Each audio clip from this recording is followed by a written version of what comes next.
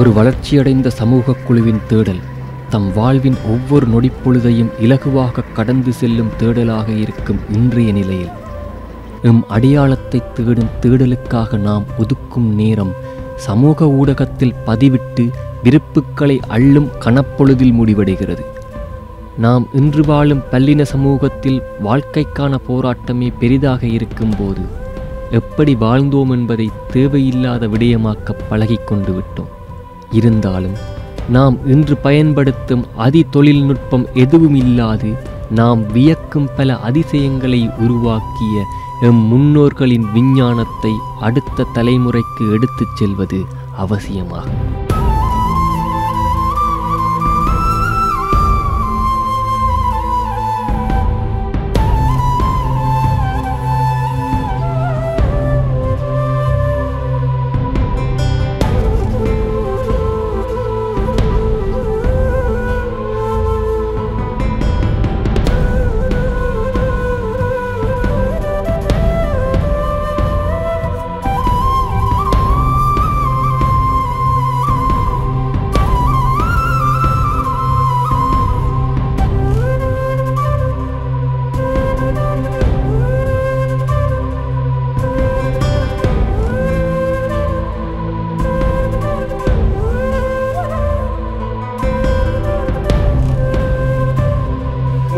உற்சவங்கள் குறிப்பாக நவராத்திரியிலே 3 ராத்திரிகள் செய்கின்றார்கள்.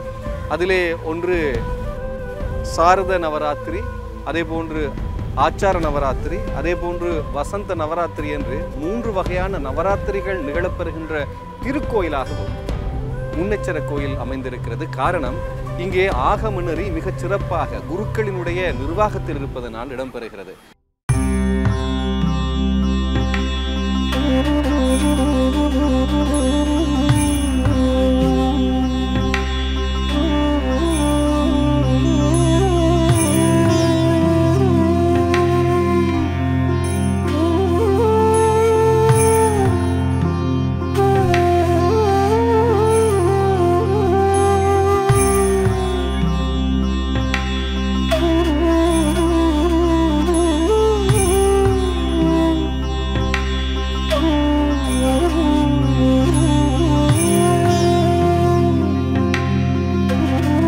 ஆலயத்தினுடைய நித்திய பூஜைகள் தினமும் 6 கால பூஜைகள் குறைவராது நடைபெற வருகின்றன. அந்த 6 கால பூஜைகளுள் 5:30 மணிக்கு உஷக்கால பூஜையும், 7:30 மணிக்கு சந்தியா கால பூஜையும், 12 மணிக்கு உச்சிக்கால பூஜையும், 5 மணிக்கு சாயரக்ஷை பூஜையும், மாலை 7 மணிக்கு சந்தியா கால பூஜையும், 8 மணிக்கு அர்த்தஜாம பூஜையுமாக 6 கால பூஜைகள் நடைபெறுகின்றன. தை மாதத்திலே தை பௌர்ணமி நாளை இறுதி நாளாக கொண்டு 15 தினங்கள் ஸ்ரீ சக்கர மேரு யந்திரம் பிரதிஷ்டை செய்யப்பட்ட 1948ஆம் ஆண்டு முதல் லக்ஷார்ச்சனை நடைபெற்று வருகின்றமை இவ்வாலயத்தினுடைய ஒரு தனித்துவமாகும். முன்னநாத பெருமானுக்கும் வடிவழகி அம்பாளுக்கும் வடிவாம்பிகை அம்பாளுக்குமாக 3 தெய்வங்களுக்கு லக்ஷார்ச்சனை நடைபெற்று வருவது இந்த தை மாதத்து பௌர்ணமி நாளை இறுதி நாளாக கொண்ட ஒரு நிகழ்வாகும்.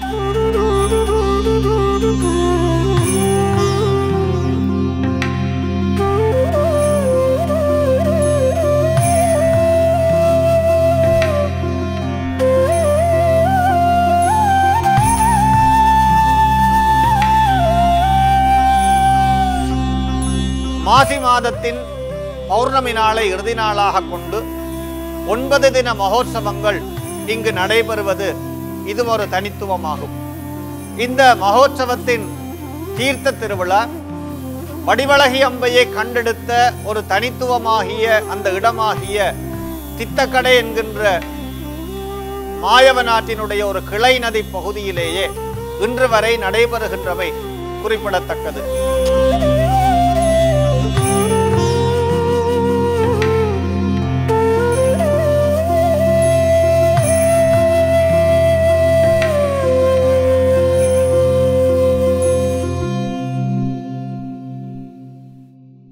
பங்குனி மாதத்திலே ராமநவமியினை நவமியாக கொண்டு 10 தினங்கள் தசசண்டி ஹோமம் நடைபெறுவதும் ஆவணி மாதத்து சுவாதி நன்னாளிலே மிக நீண்ட காலமாக நடைபெற்று வந்த பாரம்பரியத்திலே இவ்வாலயத்தினுடைய வருஷாபிஷேகம் நடைபெறுவதும் ஆவணி மாதத்து பௌர்ணமி நாளை இறுதி நாளாக கொண்டு 28 தினங்கள் மகோத்சவம் நடைபெறுவதும் இவ்வாலயத்தினுடைய மிகச்சிறந்த வரலாறாகும். அதே போன்று புரட்டாதி மாதத்திலே சாரதா நவராத்திரியும் இவ்வாலயத்தில் தொன்று தொட்டு மிக நீண்டகாலமாக ஒரே பாரம்பரியத்திலே நடைபெற்று வருவதும் குறிப்பிடத்தக்கது.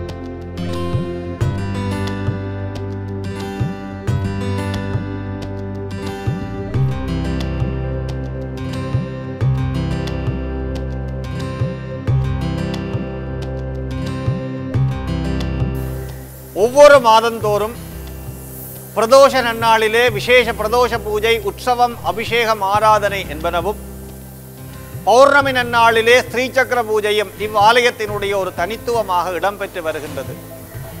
காலந்தோறும் பல்வேறு கவிஞர்கள் முன்னினார பெருமான் மீதும் வடிவழகி அம்மை மீதும் இவ்வாலய வரலாறு தொடர்பாகவும் பல்வேறு விதமான பிரபந்தங்களை பாடி சிறப்பித்துள்ளார்கள். அவை ஒன்று திறந்த ஒரு தனித்துவமாக விளங்குகின்றமை குறிப்பிடத்தக்கது.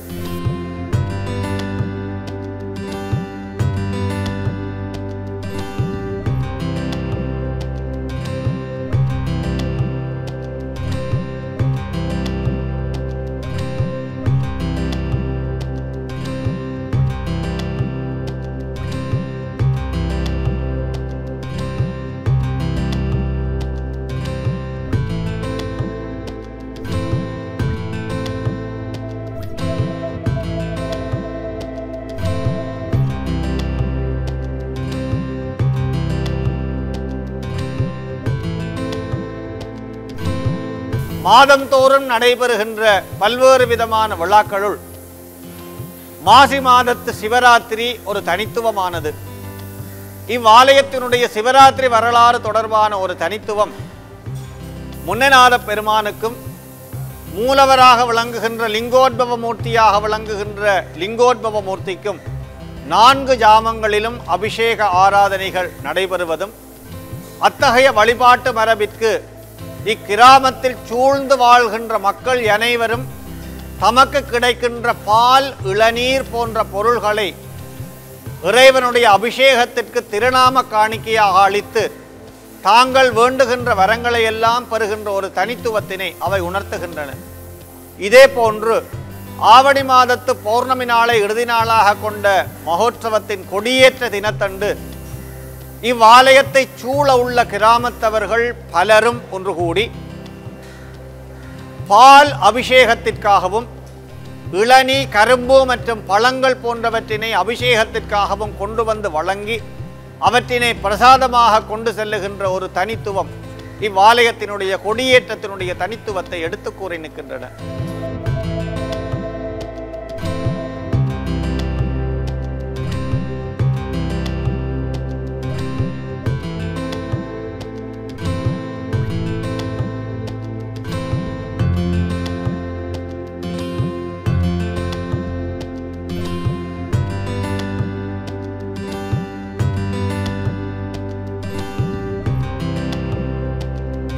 ஒன்பதாம் பராக்கிரமபாகு மன்னனுடைய செப்பு பட்டயம், கீர்த்தி ஸ்ரீ ராஜசிங்க மன்னனுடைய செப்பு பட்டயம் போன்றவை இவ்வாலயத்தினுடைய வரலாறுகளையும் இவ்வாலயத்தினுடைய கீர்த்தியினையும் சிறப்பினையும் எடுத்து காட்டி நிற்கின்றன. இந்த மன்னர்களுடைய கொடைகளும் அவர்களுடைய மானியங்களும் என்றும் முன்னநாத பெருமானுக்கு திருநாம காணிக்கையாக அளிக்கப்பட்டதோடு நித்திய நைமித்திய பூஜைகள் குறைவராது நடைபெற வேண்டும். இறைவனுடைய சாநித்தியம் என்றும் மங்காது விளங்க வேண்டும். அனைத்து மக்களும் ஒற்றுமையாகவும் அந்யோன்யமாகவும் இறைவனுடைய திருவருளுக்கு பாத்திரமாக வேண்டும் என்கின்ற செய்தியினை அவை எடுத்து காட்டி நிற்கின்றன. போர்த்துகேயர்கள் இவ்வாலயத்தினுடைய மகிமையினை உணர்ந்து இவரை முற்றுகையிட்ட செய்தியினையும் அவை எவ்வாறு இவ்வாலயம் முற்றுகையிடப்பட்டது என்கின்ற செய்திகளையும் இந்த போர்த்துகேயருடைய வரலாறு சார்ந்த செய்திகள் மிக தெளிவாக கூறுகின்றன. 1658ஆம் ஆண்டு இவ்வாலயம் அழிக்கப்பட்டது என்கின்ற செய்தியும், அவ்வாறு அழிக்கப்பட்ட செய்தி என்பதற்கு மாறாக 6ஆம் பராக்கிரமபாகு மன்னன் கிறிஸ்துவுக்கு பின் தனது ஆட்சி காலம், தனது 38வது ஆட்சி காலமாகிய 1448ஆம் ஆண்டு அவர் கையளித்த சாசனம் இன்று வரை அழியாது அதே இடத்திலே விளங்குகின்றமையும், போர்த்துகேயர்கள் இவ்வாலயத்தை முற்றுகையிட்டு அழிக்காது தங்களுடைய இறைவனின் திருவுருவமே இங்கு விளங்குகின்றது என கிறிஸ்தவர்களையும் வழிபடச் செய்கின்ற செய்தி இலங்கையினுடைய கிறிஸ்தவர்களுடைய வரலாற்று செய்தியாக இடம்பெறுகின்றமை ஒரு தனித்துவமான வரலாற்று உண்மையாக விளங்குகின்றது. கீர்த்திஸ்ரீ ராஜசிங்க மன்னனுடைய திருப்பணியும், அதே போன்று இங்கு வடிவழகி அம்பையாக விளங்குகின்ற வடிவாம்பிகை அம்மனுடைய தோற்றம் பற்றிய ஐதீகங்களும் மரபுகளும் மிக தனித்துவமான சுவாரஸ்யமான கதை மரபுகளை கொண்டு விளங்குபவை.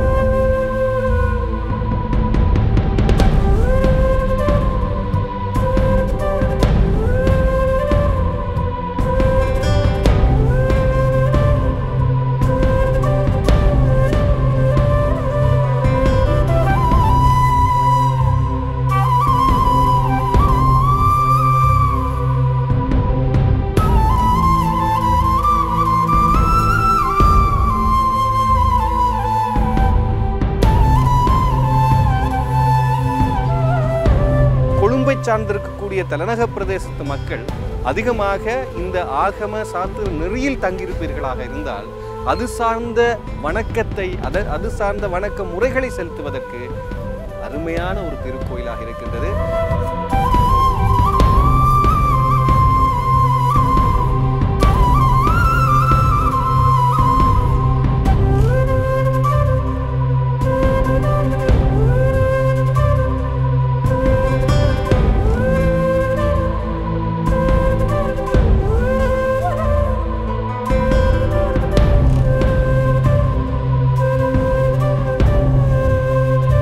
இலங்கையின் வரலாற்றிலே யாழ்ப்பாண வைபவமாலை என்கின்ற நூல் குறிப்பிடுகின்ற தன்மையிலே இலங்கையின் வரலாற்றுக்கு முற்பட்ட காலம் தொடக்கம் சிவ வழிபாடு சிறப்பு பெற்று விளங்கியது. அவ்வாறு சிறப்பு பெற்று விளங்கிய ஈஸ்வரங்களுள் பழமையான ஈஸ்வரங்கள் பல உண்டு.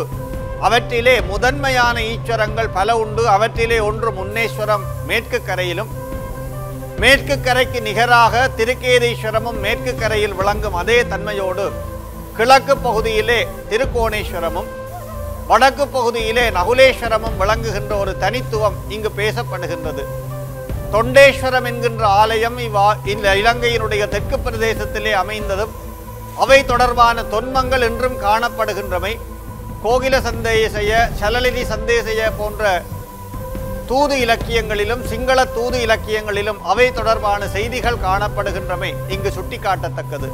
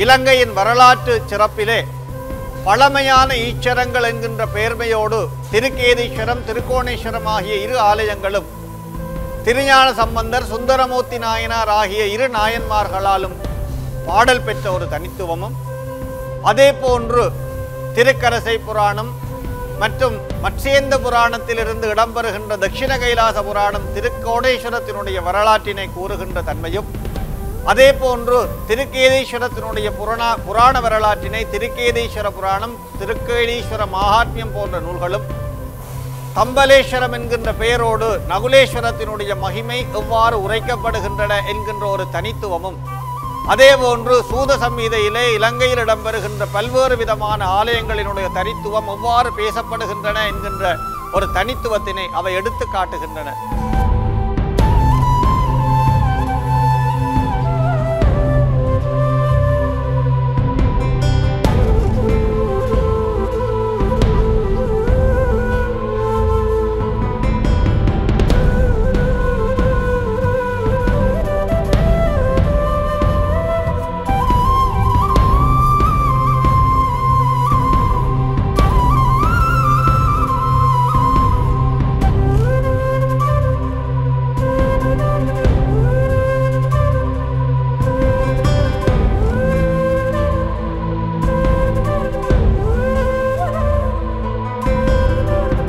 ராமருக்கேற்பட்ட தோஷம் நீங்க பெற்ற நம்பிக்கை கொண்ட முதலாவது திருத்தலம் என்கின்ற பெருமை தட்சிண கைலாயத்திலே சொல்லப்படுகிறது. பல முனிவர்களுடைய பாவங்களை தீர்ப்பதற்கு இங்கே எழுந்தறிந்திருக்கக்கூடிய உற்சவமூர்த்தி எம்பெருமான் முன்னை ஈஸ்வரர் பெருமான் அவ்வளவு தூரம் ஒரு அருள் பாலிக்கக்கூடியவர் என்று தெரிகிறது.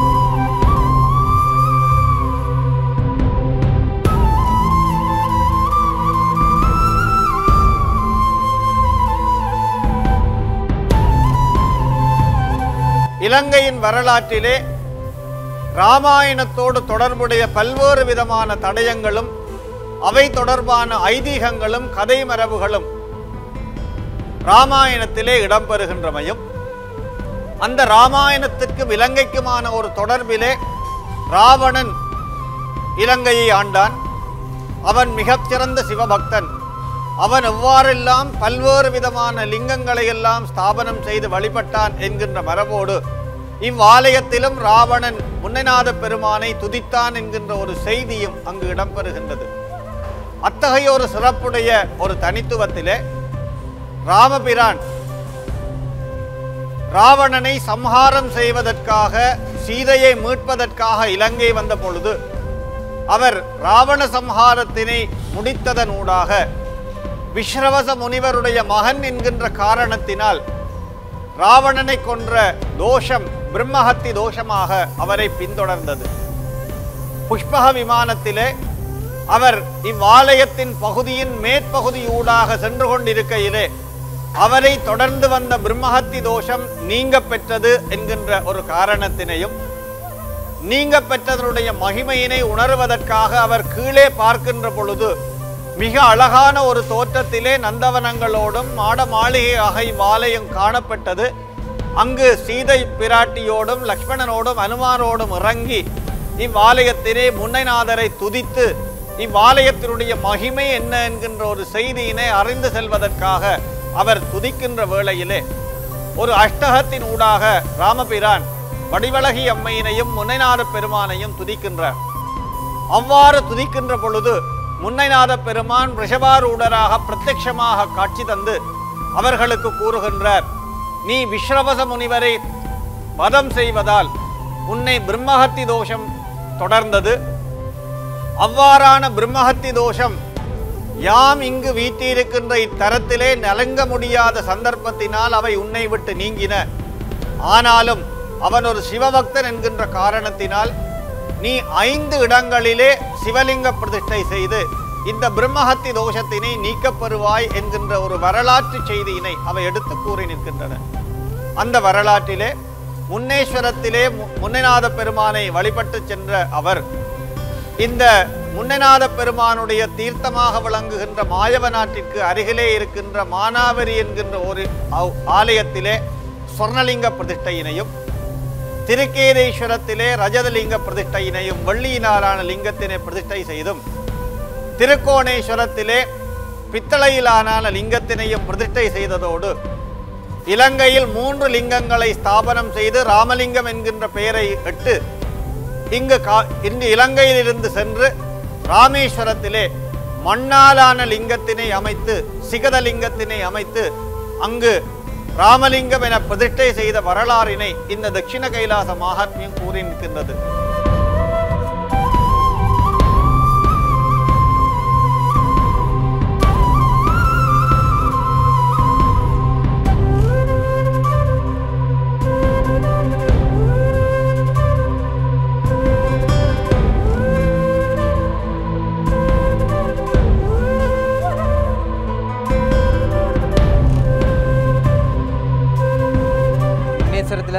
சொல்ல போனால் ராமர் யுத்தத்துக்கு பிறகு புண்ணியத்தோட தலமா முன்னேஸ்வரம் கருதப்படுது.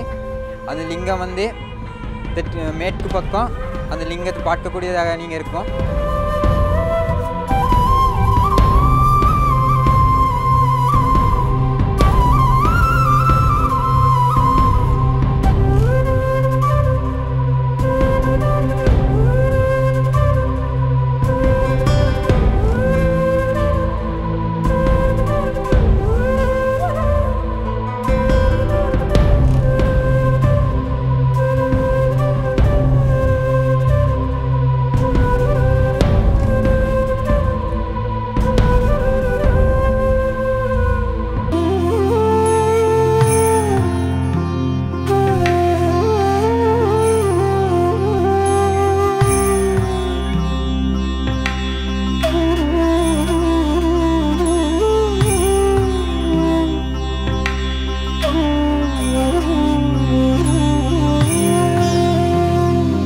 ஆற்றுக்கரை படுகை அல்லது ஆற்றின் அண்டிய பிரதேசம் சிவாலயங்களுக்கான தனித்தகமை பெற்ற பிரதேசங்களாக இருக்கின்றன. காசி விஸ்வநாதர் ஆலயமாக இருக்கலாம், கைலாசத்திலிருந்து ஊற்றெடுக்கின்ற கங்கை நதியோடு சார்ந்திருக்கக்கூடிய கரைப்படுகையாக இருக்கலாம், இலங்கையினுடைய பல்வேறு திசையிலே தெற்கிலே வந்திருக்கக்கூடிய நீராக இருக்கலாம், மகாவலி கங்கையாக இருக்கலாம், அருவி ஆறாக இருக்கலாம். இவை எல்லாமே அதோடு சார்ந்த பகுதியிலே சிவாலயங்கள் அமைக்கப்படுவது என்பது தனித்துவம்.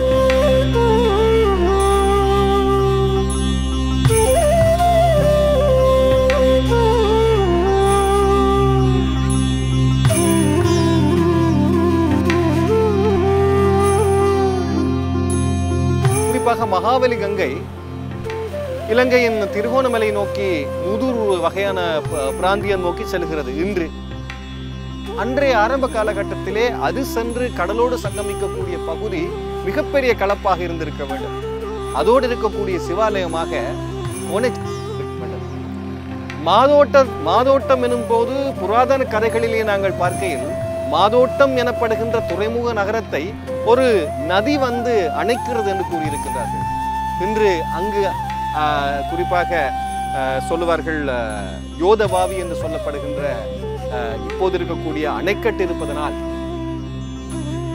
இப்போது அந்த அருவியாறு மாதோட்டத்தை நோக்கி செல்வதில்லை, அது முத்தரிப்புத்துறை நோக்கி செல்கிறது. அன்று அது இருக்குமாக இருந்தால் திருக்கேதீச்சரத்தினுடைய படுகை பிரதேசமாக இருந்திருக்க கூடும் என்று நம்பிக்கை இருக்கிறது. அதே போன்று தொண்டீச்சரத்துக்கும் இருந்திருக்கிறது. நகுலேஸ்வரமும் நீங்கள் பார்த்தீர்கள் இருந்தால் நீரேந்து மேடிலே இருக்கக்கூடிய கீரிமலை நகுலேஸ்வரன் கோயில் பற்றிய தொகுப்பை நாங்கள் தந்திருக்கோம். அதே போன்று இப்போது நாங்கள் பார்த்து கொண்டிருக்கக்கூடிய இந்த பிரதேசமும் ஆதி காலத்திலே மாயவன் ஓயா என்று சொல்லப்படுகின்ற மாயவன் ஆறு என்று சொல்லப்படுகின்ற இன்று தெதுரு ஓயா என்று சொல்லப்படுகின்ற ஆற்றின் கிளை பிரதேசமாக வந்து சங்கமிக்கக்கூடிய ஒரு பிரதேசத்திலிருந்து தான் பேசிக் கொண்டிருக்கின்றேன்.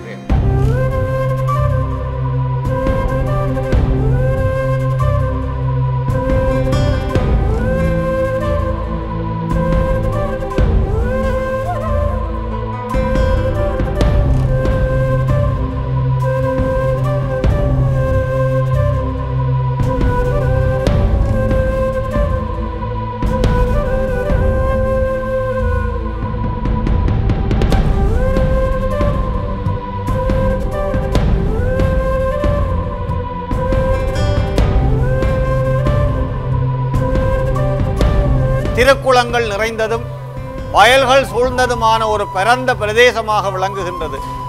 இவ்வாலயத்தினுடைய தென்மேற்கு திசையிலே வயற்பிள்ளையார் என்கின்ற ஒரு விநாயகர் ஆலயம், நெற்களத்து பிள்ளையார் என்றும் அழைக்கப்படுகின்ற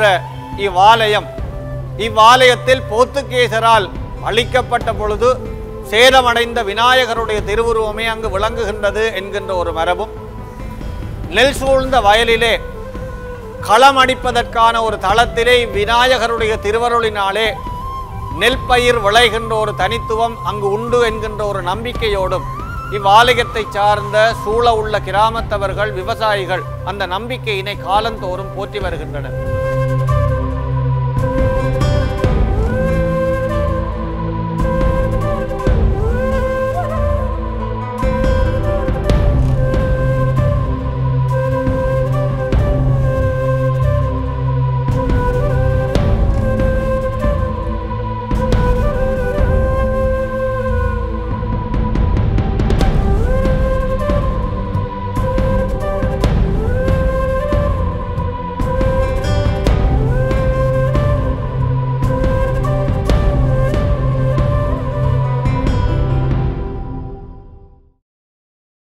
இவ்வாலயத்தினுடைய ஒரு தனித்துவத்திலே சிவராத்திரியின் மறுநாள் சூரியன் நேராக வந்து சிவனை வழிபடுகின்ற ஐதீகம் இன்று வரை இடம்பெறுகின்ற அதே சிறப்போடு நேர்கோட்டிலே இவ்வாலயத்தினுடைய அமைவிடத்திலே முன்னிலாத பெருமானுக்கு நேராக அரசமரமும், இவ்வரசமரத்திற்கு நேராக 2 கிலோமீட்டர் தொலைவிலே இவ்வாலயம் சார்ந்த சூழ சமூகத்தவர்களுக்கான தித்த மயானமும் இடம்பெறுகின்றமை, அந்த மயானம் இடம்பெறுகின்ற இடம் மல்வத்தை என அழைக்கப்படுகின்றமை குறிப்பிடத்தக்கது. தற்காலத்திலே இவ்வாலயத்தை சூழ்ந்த பிரதேசத்திலே வடக்கு நோக்கிய பகுதியிலே தெற்கு வீதியிலே வேட்டை திருமடமும், மின்பு வடகிழக்கு மூலையிலே கொழும்பு நகரத்தார் மடம் என்கின்ற ஒரு மடம் அமையப்பெற்றிருந்த மையம் இங்கு சுட்டிக்காட்டத்தக்கது. மேற்கு பகுதியிலே பிக்ஷாடனருடைய குலத்தவர்கள் என்றும் பராமரிக்கின்ற மடமும் திருக்குறிப்பு நாயனார் மடமும் இடம்பெறுகின்றமை குறிப்பிடத்தக்கது. அதே போன்று செட்டி மடம் என்கின்ற ஒரு மடம் காளிகோவிலுக்கு அண்மையிலே இடம்பெறுகின்ற மையம். எவ்வாறு பரந்த பிரதேசத்தையுடைய இந்த ஆலயத்தை சூழ வழிபட வருகின்ற அடியவர்களுக்கெல்லாம் அன்னதானம் அளித்து அவர்களுக்கு உறையுள் வழங்கி அவர்களுக்கு உண்டி கொடுத்து அவர்களை தங்கி இறைவனை வழிபட்டு முக்தி இன்பம் பெறுவதற்காக அத்தலங்கள் விளங்கின என்கின்ற ஒரு தனித்துவத்தை எடுத்து கூறி நிற்கின்றன.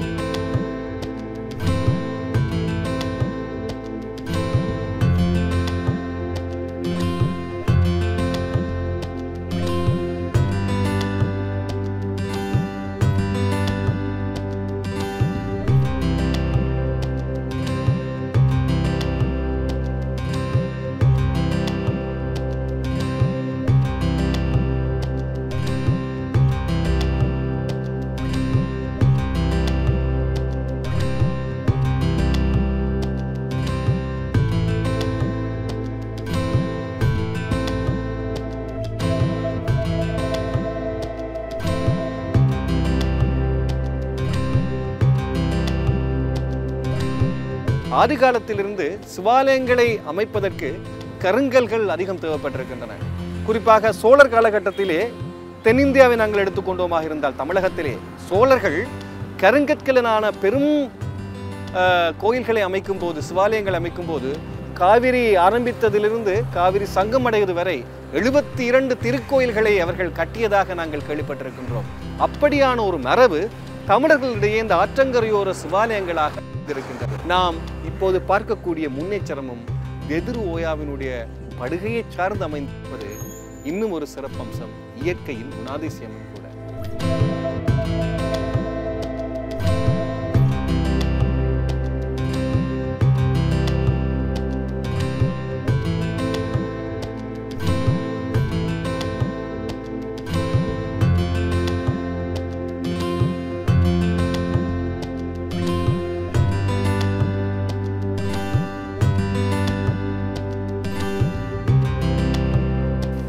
அடியவர்கள் பிள்ளைப்பேறு இன்மையினை நிறைவு செய்வதற்காகவும் கல்வியினை நிறைவு செய்வதற்காகவும் நோய் இன்றி அவர்கள் வாழ்வதற்கான நேர்த்தியினை வைப்பதற்காகவும் புதிய புதிய வாகனங்களை எல்லாம் எடுத்து இறைவனுடைய திருநாம காணிக்கையாக வாகனத்திற்கான பூஜைகளை மேற்கொண்டு அவர்களுடைய பயணங்களை ஆரம்பிப்பது தொடர்பாகவும் பல்வேறு விதமான மரபுகள், மக்கள் தொடர்பான நம்பிக்கைகள் இன்றும் பேணப்பட்டு வருகின்றன.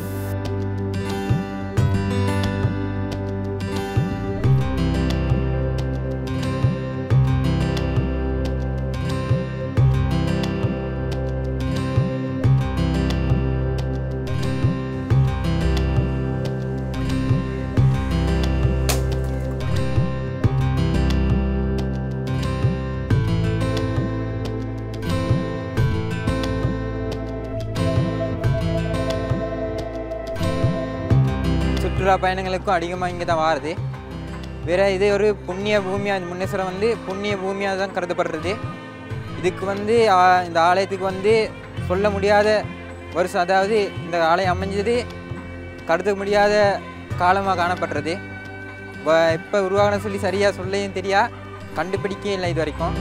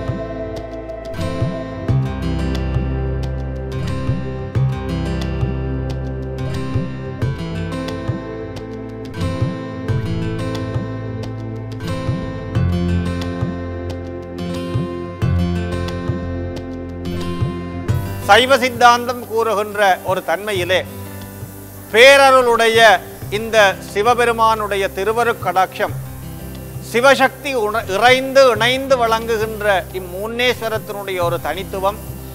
இவ்வாலயத்தில் வழிபடுகின்ற அடியவர்கள் தாம் எத்தகைய ஒரு வரங்களை எல்லாம் விரும்பி பெறுகின்றார்களோ அத்தகைய வரங்களை எல்லாம் சிவனும் சக்தியுமாக உலகின் தாய் தந்தையராக இன மொழி பேதமற்று சிறுவர் பெரியவர் என்றும் ஆண்கள் பெண்கள் என்றும் உயர்ந்தவர்கள் தாழ்ந்தவர்கள் என்றும் பேதமின்றி அனைவருக்கும் திருவருள் வழங்கி வருகின்ற ஒரு தனித்துவமுடைய இவ்வாலயத்திலே அனைவரும் வழிபட்டு இகபர சுகங்களை எல்லாம் பெற்றுய வேண்டும். இவர்களுடைய திருவருட்சிறப்பினால் அனைவரும் மேன்மையும் அமைதியும் சுபீக்ஷமும் கிடைக்க வேண்டும் என எல்லாம் வல்ல ஸ்ரீ வடிவாம்பிகா சமேத முன்னைநாத பெருமான் அனைவருக்கும் திருவருளை வழங்க வேண்டும் என பிரார்த்தித்து அமைகின்றேன். மேன்மைகோள் சைவநீதி விளங்குக உலகமெல்லாம்.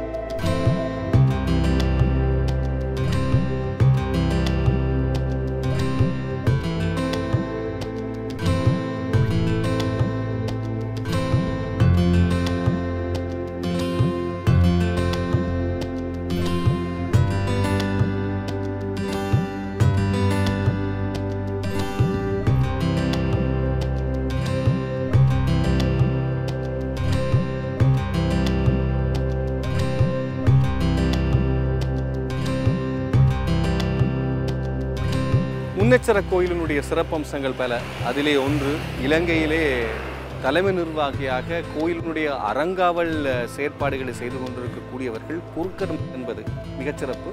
8வது பரம்பரையாக அவர்கள் இந்த கடமையை ஏற்று செய்து கொண்டிருக்கின்றார்கள். அதனால் ஏனைய கோயிலிலிருந்து விசேடமான சில பூஜைகள் தொடர்ந்தும் இந்த கோயிலிலே நடைபெறும். குறிப்பாக நவராத்திரி என்று சொல்லப்படுகின்ற சாரதா நவராத்திரி, வசந்த நவராத்திரி மற்றும் ஆச்சார நவராத்திரி என்கின்ற 3 வகையான நவராத்திரி நடைபெறக்கூடிய திருத்தலமாக முன்னேச்சரம் இருக்கின்றது. இப்படி பல அம்சங்கள் இருக்கின்றன. இந்த குறிப்பாக இந்த கோயிலினுடைய அனைத்து விவரங்களையும் நாங்கள் ஓரளவேனும் திரட்டி தந்திருக்கின்றோம். வரலாற்று பின்னடைவும் நம்புகின்றோம். இன்னும் ஒரு பயணம் நிகழ்ச்சியில் உங்களை மீண்டும் சந்திப்போம்.